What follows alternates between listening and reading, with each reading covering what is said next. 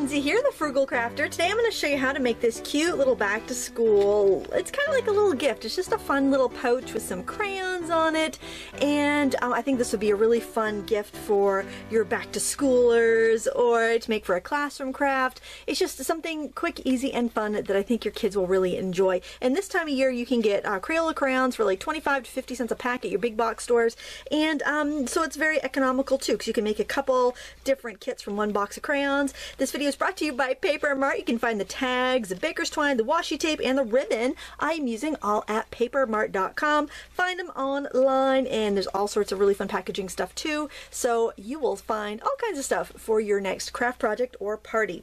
So the first thing we're going to do is figure out about how big we're going to need our little packet here, and so I'm just gonna like put my crayon there, and I can see I'm just gonna roll it over to the edge. I need to fold it right about there, and you can do this with a scoring board, but you know what, I find that you can do this pretty easily with your fingers. And then these crayons they're probably about 1/4 of an inch wide, so I'm just gonna make another little fold right there. As long as you line your edges up, you'll get a really nice crisp fold. And that's how easy making a little packet is. And then we are going to tape it closed. And so I'm just going to use some washi tape for that. This is really easy. You can find this at Paper Mart. This black and white polka dot goes with everything, but they have a lot of different designs, so check them out. They're just a little over $1 a roll, and you really can't beat it. I find that I use these for so many different projects. I'm going to put this about 1/4 of an inch from the top. And I'm not going to tape it too tight because I need to put those crayons in. I think I'll actually put my crayons in first. I want to go in rainbow order, so let's do that. Rainbow order makes me happy. It's so organized and tidy, I guess. And I'm so disorganized. That must be why I like it. Okay, so I'm just going to put them in there, and then I'm going to try to tape it fairly snug so they don't slip out, just like that. So pinch the sides and just wrap it around to the back.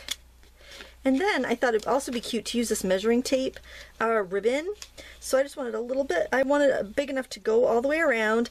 And I'm going to use some of this double stick tape. I like it because I can tear it.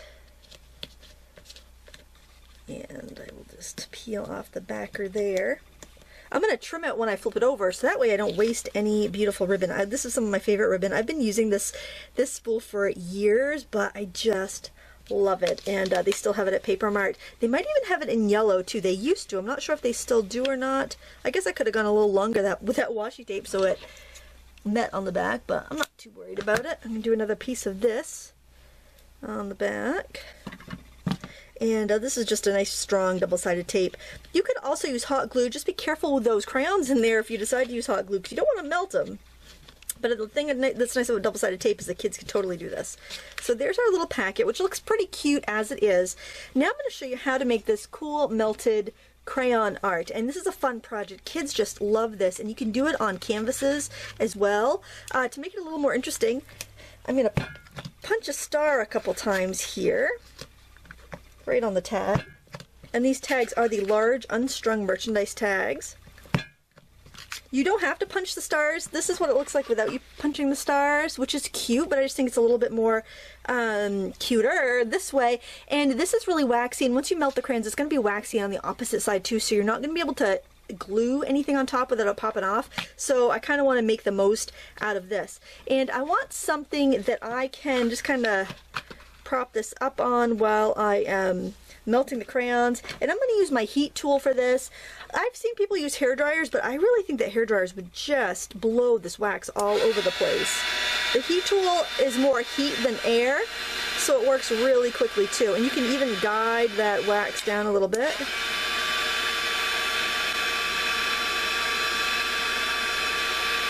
You could do this technique on canvas or on all kinds of stuff, on canvas boards, stretch canvases, notebooks, whatever you want. It's a really fun technique. Fill in any little spots. Ooh, it's smoking there a little bit. Yikes. You got to be careful of the wax smoking. And then we're going to let that dry and attach it on with a little bit of baker's twine. Again, black and white, super versatile and very inexpensive at Paper Mart. You can get 240 yards of the Paper Mart brand for I think it's around $8. It's a great value, and it lasts a long time. So let's let that dry, and then you know what? I'll just attach this one on since this is already dry. So I'm just going to go through this little hole here that's already in the tag. And I'm just going to string that on. And wouldn't this be cute if you were a teacher putting one on every desk? Or if you're a parent, having this waiting for your kids when they get home from school someday. Or even if you were having like a birthday party, this would be a really cute table decoration, especially if you put these down one at each place setting and you covered your table with like the white craft wrapping paper rolls that they have at Paper Mart. That way each kid could sit down, grab their crayons, and just start decorating the tablecloth. I think it's a really fun idea, and I hope you give it a try. Not every project has to be super involved and complicated. Some can be just simple and easy like this. Thank you so much for watching today. If you want to find the products that I used, look in the video description for a link to our sponsor Paper Mart. You can find them online at www.papermart.com. Packaging for less. Happy crafting!